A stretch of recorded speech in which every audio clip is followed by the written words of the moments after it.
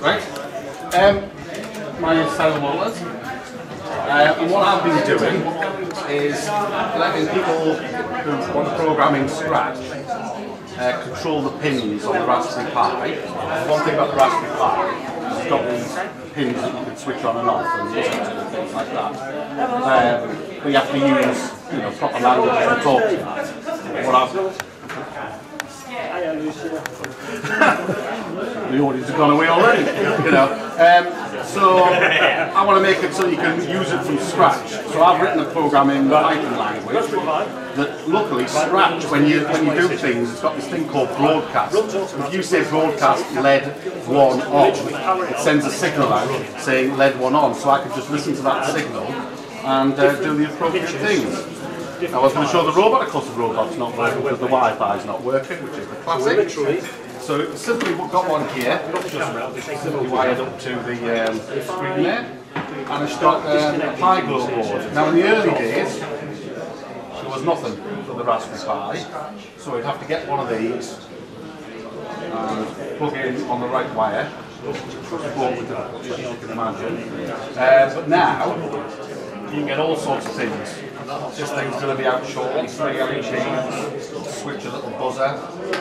This one here was does a little Christmas thing, Pi Ringo, you control those 12 LEDs. It takes a long time to that's another little version. It's just got a buzzer, that's 3 LEDs. People have produced complete boards that will control robots, like you've got on here and here. For the Raspberry Pi? One socket for the power. Will that do the one socket? Yeah. So any of these boards, that one, that one. So this is a guy called Jason Barnett, B-O-E-R-B. He did this as a Kickstarter. So he's got all the sort of control of it, servos and motors. But it's also here, it's got an on-off switch. So this will actually properly power your Pi on and off. His first idea was to make a proper on-off switch for the Pi. And then when because it's in the robotics, when he did it, he added it in. So you can plug this in and there's none of this pulling the batteries out while it's not on routine. It'll nicely shut down. So he did that as a Kickstarter, and I think he's going to go into sort of selling them. And there was another guy called Ryan, who's 17, and he made a mini version. And that has got 2 motor outputs, and you put a battery in there, and that will control, one of these robots. It's 2 motors, dead easy. And he's making that for like 12 quid, which is his first, business venture. So that's what's going on there. So, like I say, we've got this Pi Glow here, like the boys at Pi Maroni made their own little board up. And you just do simple commands. I've got this little keyboard there. Which I'll switch on. On the battery. So have you ever done any Scratch at all? Yeah. So like you press the green flag. Yep. And quick research. If you look at on here, it's all right. What I was hoping to do, and the rest of the gets the shall I read we tell them we've got an add-on called a Pi Glow, so I've written the software so that you can say I've got a Pi Glow, I've got a motor PITX board, I've got an RT motor con, I've got a simple stepper motor set up there. So first thing, and then I'll probably says turn the brightness down because you'll find out with this thing, it's a very bright LED, and then I just say switch everything off. And I make it so on the space bar, broadcast LED 1 on, and LED 1 comes on. So you can simply change that and say, right, don't make that LED 1. Hold on, I'm just trying to work out how to use this thing. Good, that's a nice one. You get yourself one of these. Fantastic, I've got one. So I change it over there. So now, one thing on Scratch, when you press the enter key, it's the same as pressing the green flag. You can see it being clicked there. And then space bar should all come on. Yeah? And also, so I've written the software as well. You think, well, it's great. I can do a called all the LEDs 1 to 18, and then you sort of introduce commands called. There's a bit of a debate this as to whether they're arms or legs. So I've made it do the same thing. So if I click on there, for instance, and we're going to now get a broadcast. Drag that out. And all you want to do is you just need to know what the broadcasts are for each individual thing. So we'll say a new broadcast. and we'll say The only thing you've got to remember is the size of the actual on. count. I haven't tried this for quite some time, so I've got it right. But what you could do, So they're all off at the moment, so when I click on that,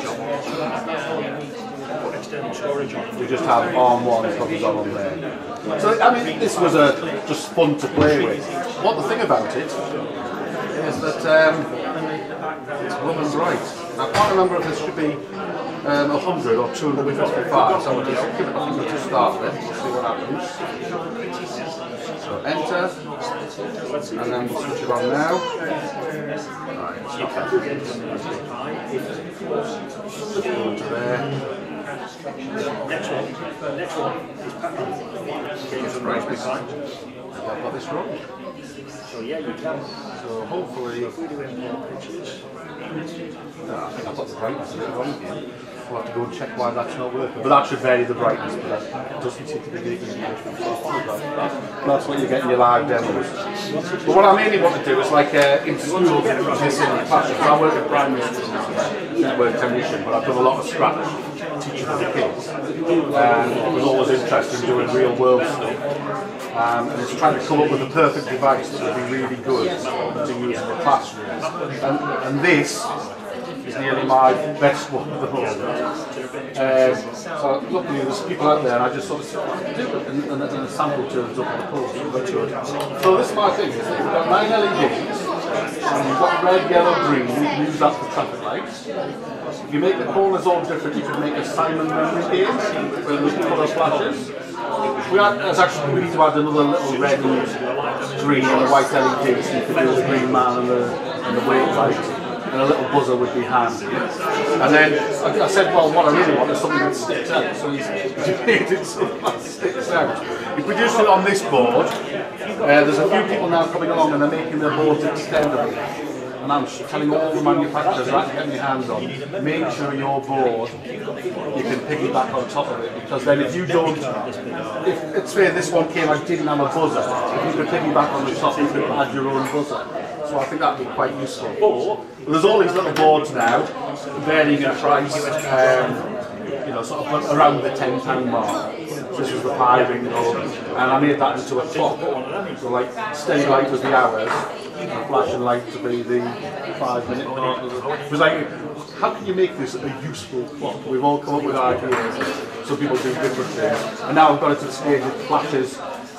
So if it was 12:06, that would be steady, and that would sort of just flash once to show that it was 5 plus 1. Or it would be on most of the time if it was just 5, and if it flashed twice, it would be 7. So, you know. But this is what I want to do with the kids to play with and try and work out what to do with it. I did a thing once where I gave someone a servo, and they were controlling a servo with a flag for a car.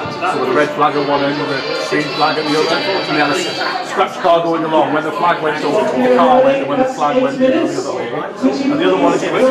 Step and rotate, and a bunch of girls, and they just made up a little figure.